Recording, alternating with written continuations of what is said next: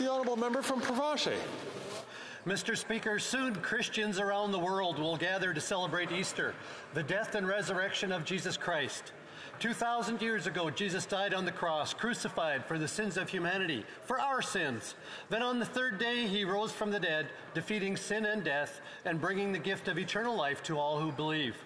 Historical evidence of eyewitness accounts transmitted over thousands of years prove the resurrection. For Christians, it's the most pivotal moment of our faith, because the Bible says that without the resurrection, our faith is in vain. The death and resurrection of Jesus Christ offers forgiveness and healing from sin to all who believe. It's the only pathway to true reconciliation with God and humanity, between God and us. But it's up to each one of us by faith to claim and accept this gift. It's the miracle of the empty tomb that prompts the Easter greeting, Christ is risen, and the response from Christians everywhere is, Christ is risen indeed. Mr. Speaker, to you and to all Canadians, a happy and a blessed Easter. Happy Easter. The